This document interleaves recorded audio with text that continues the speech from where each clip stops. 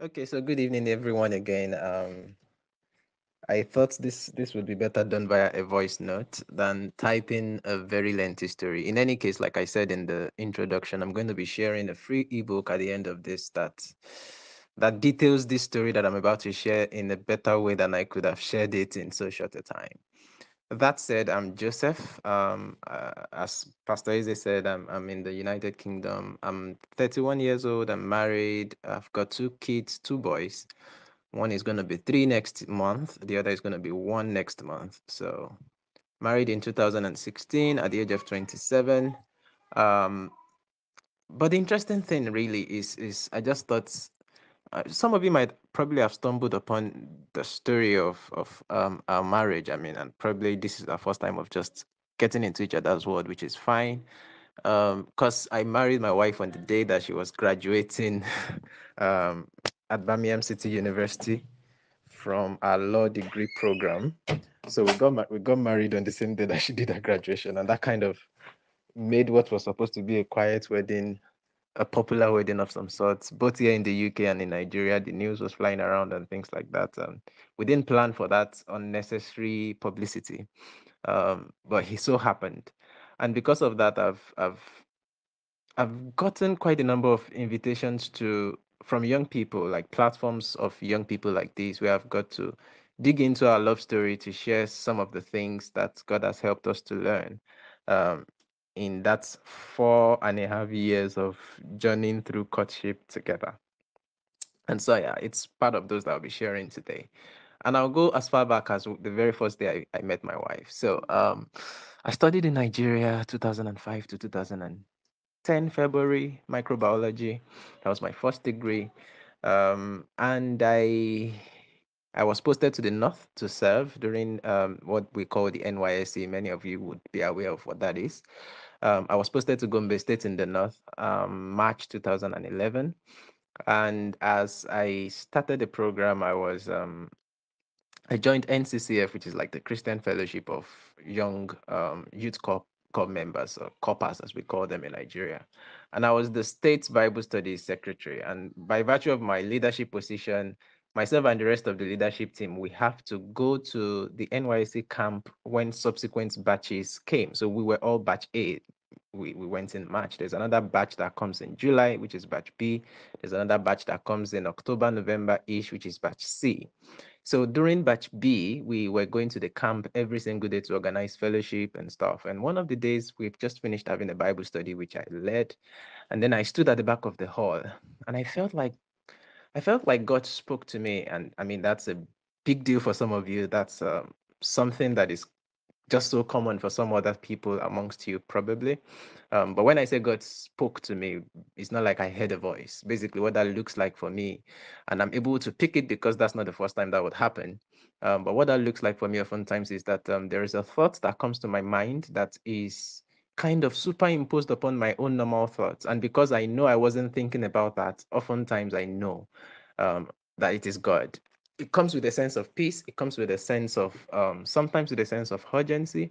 But I have trained myself over time to discern when it is not me that is thinking about something, but the thoughts that has been impressed upon my mind by God. So that was how this came, and that thought came for me to look back. That there is, of course, there is a book stand at the back of the hall, and that thought came to look back to that book stand and meet my next friend. That was how it came to me, as it were. And I looked back, indeed, there was a bookstand, of course, and there was a lady standing alone by the bookstand watching the books. And I walked over to the lady, not knowing exactly where this is going. Of course, I had no thoughts or no plans for getting into a relationship in my service here. That was the last thing on my mind. I believe that I had a plan, and according to the plan that I thought I had and agreed with God about, marriage or relationship was not going to come into the picture for another couple of years. So that was the last thing on my mind. I went to this table and met this lady. And as I was trying to, chat up with her, again, I was also trying to ask God without opening my mouth, of course, that God, what's this about? Why are you saying this is my next friend? What is it that you want me to do in her life, and vice versa? But I wasn't getting anything really. But as I was at the bookstand, I remember that when I was in camp 3 months earlier in March 2011, I bought a book. in camp from that same book stand. The book was titled I Loved a Girl, and it was written by one man. His name is Walter Trubbish. And so I thought, okay, if I don't know what God wants me to do in the life of this girl, at least let me buy her a book. And so I started looking for that particular book, but I didn't find it. But luckily, I found another book by the same author, another book which I had not even read myself. And the title of that second book was I Married You. And so I thought, anyways, even if I've not read I Married You, I read I Loved a Girl. But the man writes beautifully. So I thought this will also be a very good book. So I decided to buy that book for this lady. And then she looked at me, looked at the title of the book I'm buying for her, someone that is meeting you for the first time and is buying you a book, a guy that is meeting a lady for the first time and is buying the lady a book titled I Married You. I mean, that's kind of fishy, and suspicious. So I tried to clarify and make her know. Honestly, I have no hidden agenda. I'm just buying this because the one I wanted to buy is not available. And I thought you would enjoy any book written by this man. And so I bought the book for her. What I didn't know was I've just prophesied what is going to happen. Indeed, eventually, 4.5 years later, or about 5 years later, from 2011, I married her. But here's the story of how that unfolded. And of course, prior to this time, I think at that time I was probably 21 years old or 22-ish maximum. I think I was 21, 20 or 21. Um, and at the time, I had never had a girlfriend all my life. I had never been in a relationship, quote and unquote. Of course, I had many lady friends or friends that were feminine and that we were quite close, both in uni, in secondary school days, and all that. But there was never anything. I've never asked anyone, "Can you be my special friend?" in that kind of sense, if you know what I mean. What you guys would call dating. I never dated anybody. And likewise, she herself has never had a boyfriend. She's not dated anyone and all that. And I'm not saying dating and all those kind of relationships are um, automatically wrong. It's got its own place, and we'll get to that point shortly. I would share my thoughts on that shortly. But basically, I met this lady. I bought her a book. I think I'll pause here and start a second audio that would continue the story so that this doesn't get unnecessary. And so the story continues. Now we've met each other, we've exchanged contacts, we know each other. And again, this is a friend that I believe God led me to make. And so I kept going back to God to say, God, what's up with this lady? What do you want me to do? Again, this is not the first time God would direct me to make friends with someone. He's done that many times. That's why I could easily pick it when he came again after that Bible study. And God is saying, so when God leads me to someone, be it a guy, a girl, what I'm always after is, God, what's going on? What do you want me to do? Or what do you want me to learn? Or what is it that you want this person to do in my life, or vice versa? I know there is always a purpose for every relationship, which, by the way, would be one of the principles that we'll be drawing on. And so I kept going to God, God, what's up? And for the next couple of weeks while the camp thing lasted, I never got anything concrete. But in a curious series of events, she found herself in the state capital, and she started living in the same corpus lodge where I was living, in the NCCF corpus lodge, we call it. We call it family house. And so we're living basically in the same compound. And by this time, our friendship had gotten a little bit more intimate. The fact that I'd struck some sort of relationship with her back in camp made it easy for her to kind of open up to me, and we could continue being friends, basically. And then the fact that I was Bible study secretary also means that um, there are always avenues for us to interact, because she joined the Bible study unit at some point and things like that. Okay, so then came this very weird morning in July, August-ish 2011, when I had a dream.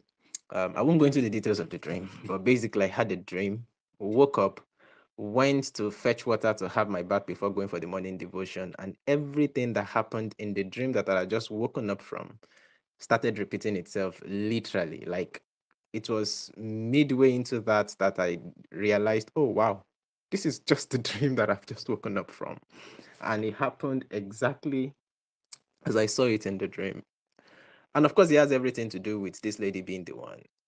Two things made me wave it off. One, like I said, I wasn't ready. That was the last thing on my agenda.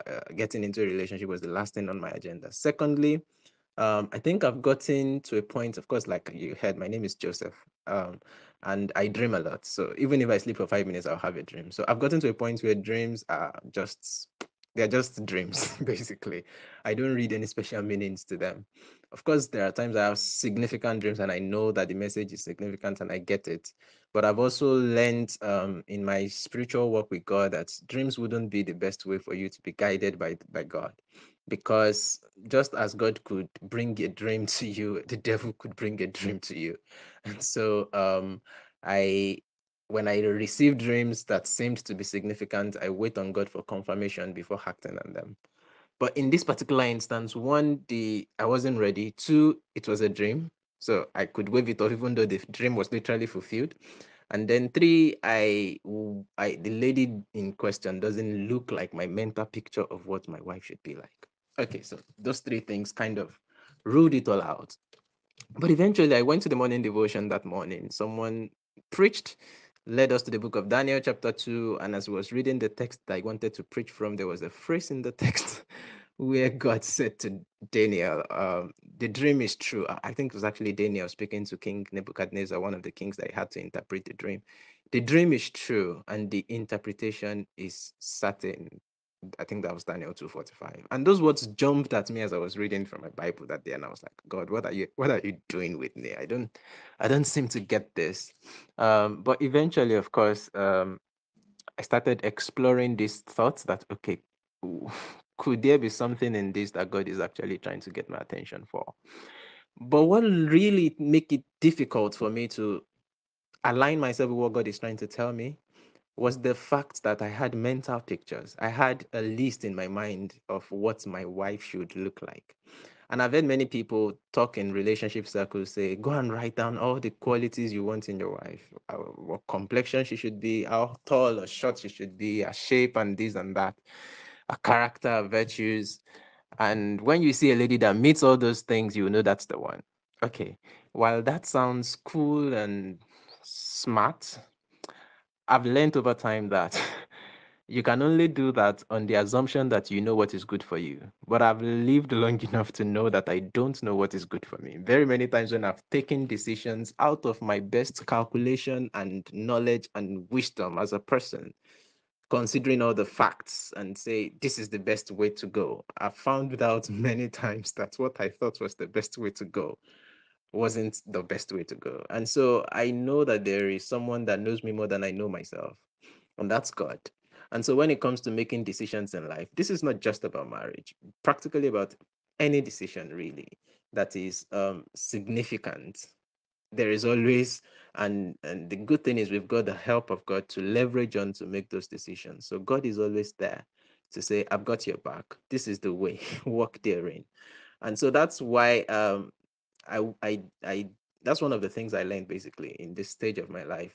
The thing that I thought I had cooked up as mental pictures weren't looking like what God was bringing my way. But I had to give up my mental pictures to embrace the will of God. And when I did that, when I came to this point that, okay, I think I've accepted the fact that she's the one, God started throwing all sorts of unsolicited confirmations my way. Destiny friends were reaching out to confirm what God was saying to me.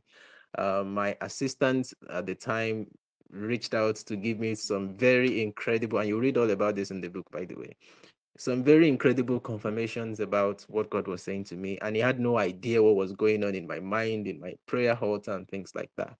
And so I kept getting all these confirmations that further reinforced my conviction that, okay, this is what God really wants me to do. Even though I feel unready for it, even though I feel like this is the wrongest time, this is what God wants me to do. And then that leads me to the next point, which is the next hurdle that I had to cross before eventually the relationship started.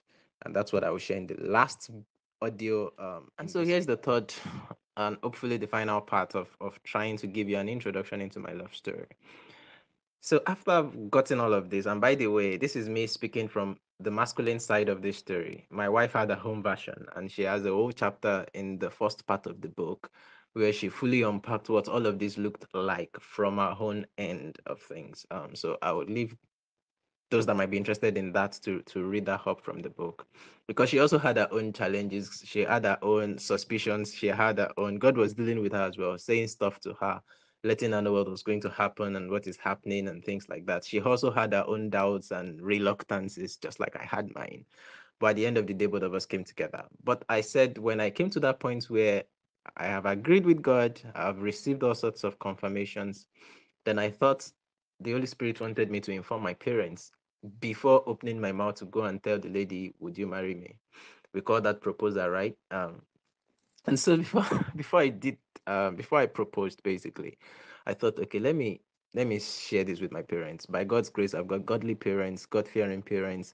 As long as I can remember, when I was still like in primary school, I've always heard them pray about the relationship, the marriages of each of their children. So this is not, I know that whatever would be their opinion about this is quite significant. And I don't know what the Holy Spirit was up about in saying I should say it to them before asking the lady. But I think it's a way of honoring them in a sense. And so I decided to call my parents and told them, okay, so there is this girl that I believe God wants to lead me to ask for a hand in marriage, and I thought you should know about it.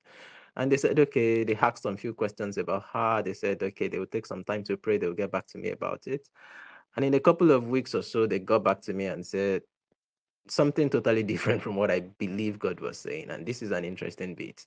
It's a unique chapter in our story, which may not necessarily many people would pass through, but I know quite a number of people that God has brought my way that is journeying through that, journeyed through that, and God has helped us to unpack our own story to help them to navigate that phase. But what did that look like for me? So my parents came and said, is she the only one? Don't worry, we believe God will bring you something better.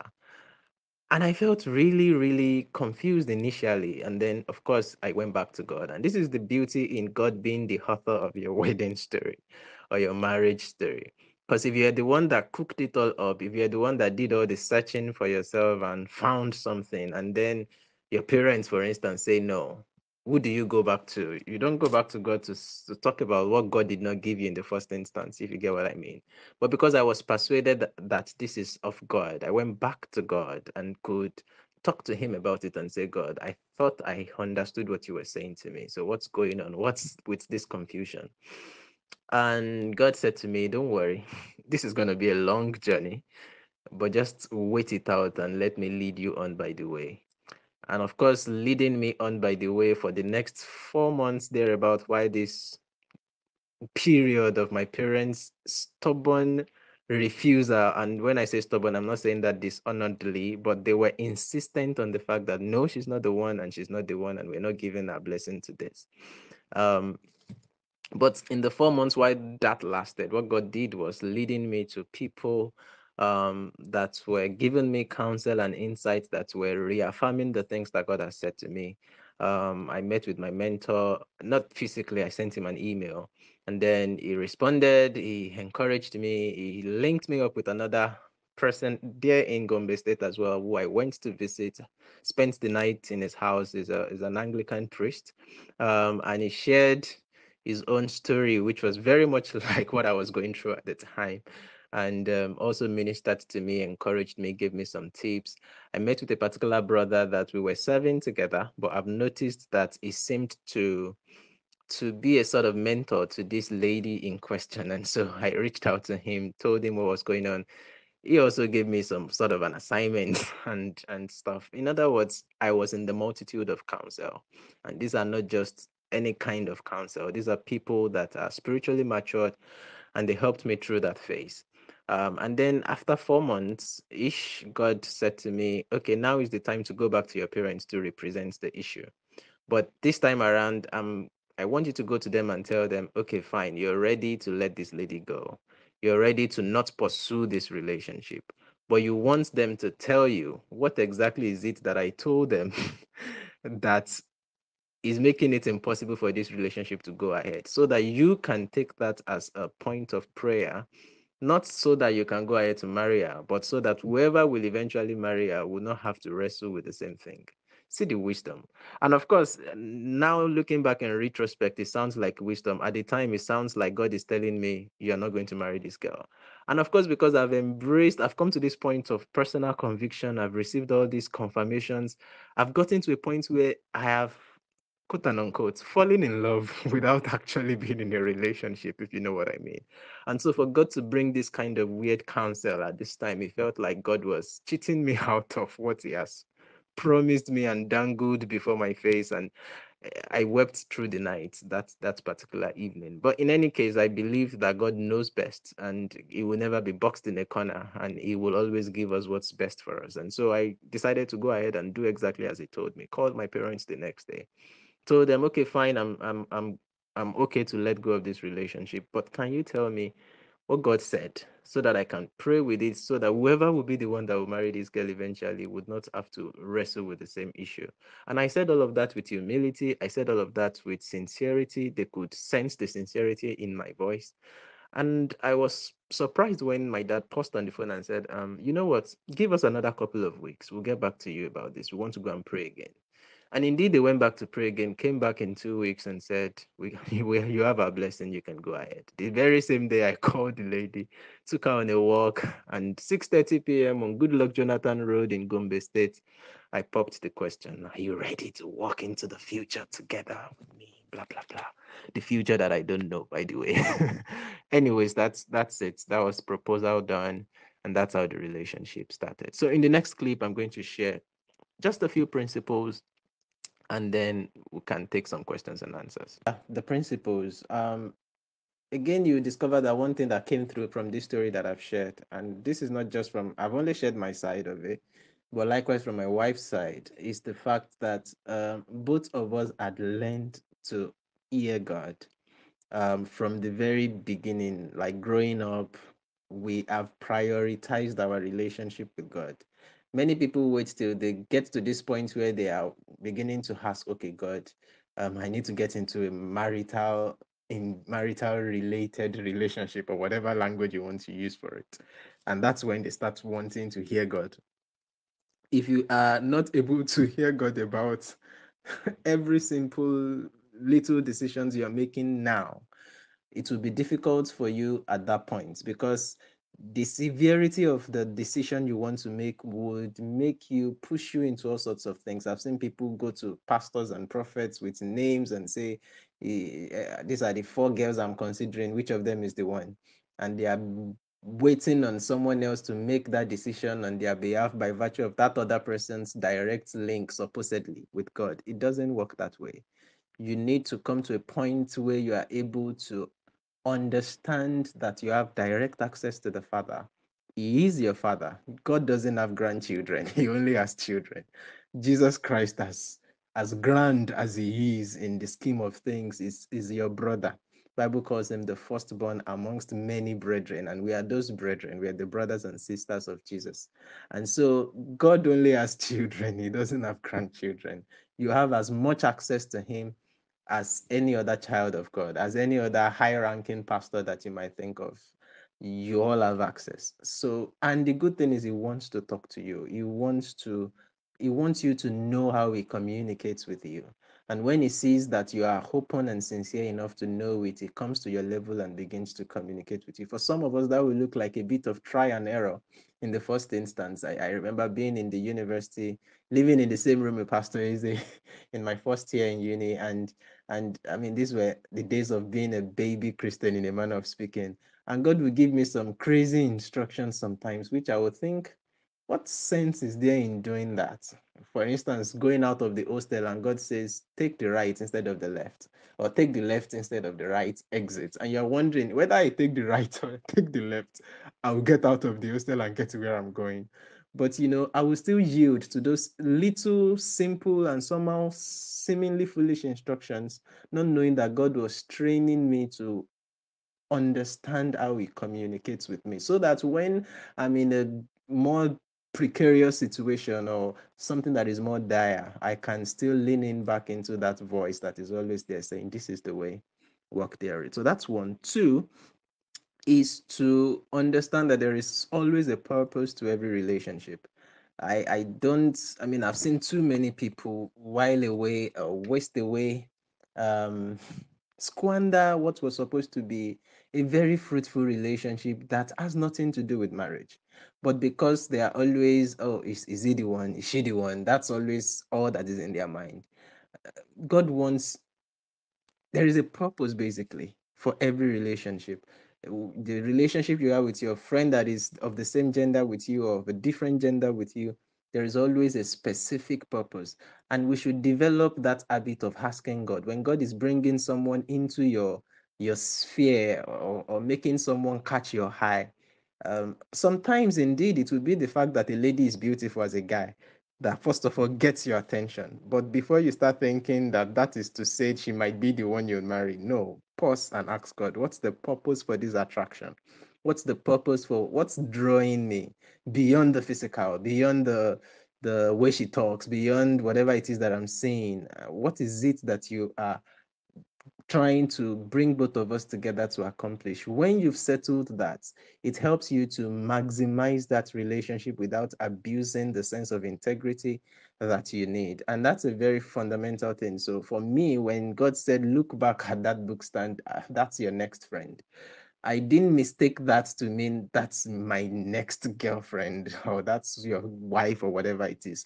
What I heard was friend, and therefore I started asking God, okay, so what's the purpose of this friendship? And indeed, we became friends before we became whatever it is that we have become now, and we're still friends anyways. In the sense that God wanted me to actually be friends with her and address some issues in our life, in our family as a friend.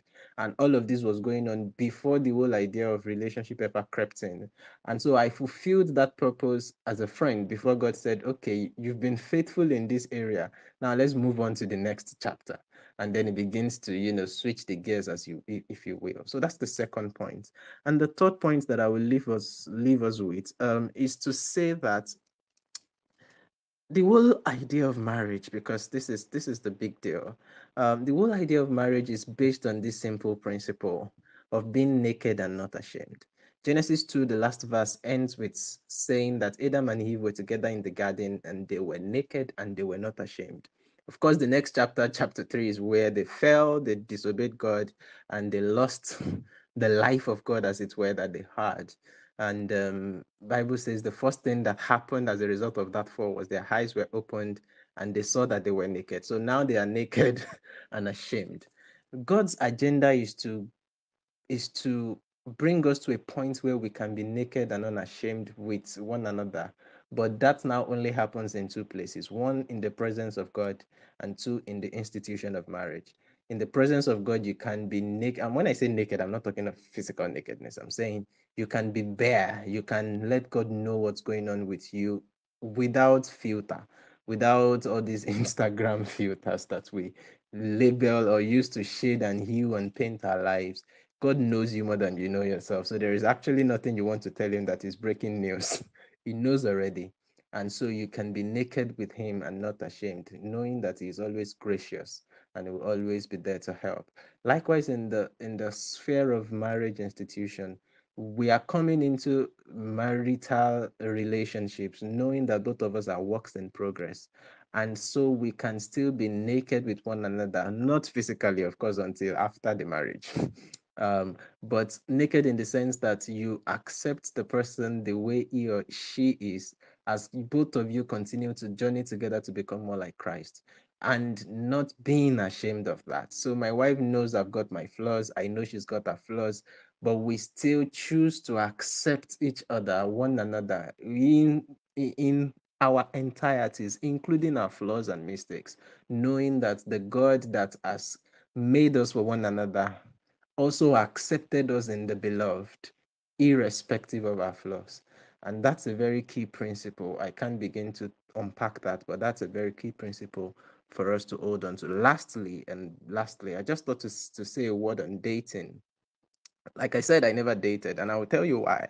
I learned very early enough in my Christian journey to understand that, rather than putting intimacy, because I believe dating is all about pursuing intimacy, Marriage is all about pursuing or is founded on commitment. What drives dating is intimacy. I want to be intimate with this person, even to the point of I want to be physically intimate. I want to be sexually intimate. And you're attracted to someone and you just want to continue to fuel that intimacy. Both of you are dating one another, going out, bringing out, putting forward your best impressions of one another so that the person can like you.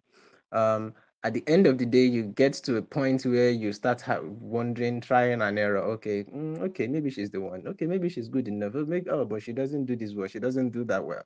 It comes to a point where you discover the skills fall off or whatever, and then you discover, okay, this cannot go ahead, and then you cut that off. You join yourself to another person and start the whole cycle all over again. It's flimsy. But marriage, what if there is an opportunity or another option rather, whereby you can start off from the basis of commitment, the commitment that you have chosen to wait for in the context of dating to say, okay, let's first of all date, try, and see whether we can be committed. What if that commitment can be the foundation? And then you go on from there to now say, now that we are committed to go together in this journey, now, let's see how we can begin to build intimacy on the foundation of that commitment. That's the option I went for. I chose to put all my eggs in one basket and give the basket to God rather than scatter my eggs around different baskets, hoping that one of them would work out well. Now, so that's the notion I have, and that's my challenge against dating. And of course, again, there is also this point of the fact that when you continue to date like that, date, break up, you are programming yourself knowingly or unknowingly for divorce. The reason why divorce is very rampant is because many people that divorce, they've dated and broken relationships to the point where they now always believe that there is always an escape button. And so they get into a marriage, it's not working. They do what they used to do when they were dating. Break it up and join yourself to another person. Whereas marriage, why you can do that while you're dating flimsily, in marriage context, it's a very severe thing. Of course, that's not to say divorce is the end of the world, but that's not God's plan. That's not God's design. That's not God's intention. God hates divorce because of what it does to the people that are involved and the children that comes forth from such relationships. And so, I think with those 3, 4 points, I've been able to capture some of the main things that I would have loved to share. But if there are specific questions, I will be able to speak directly into that. And then the book that I'll be sharing at the end would hopefully help shed much more light on all this. God bless you all. Thank you very much. So, question time, if there is any questions.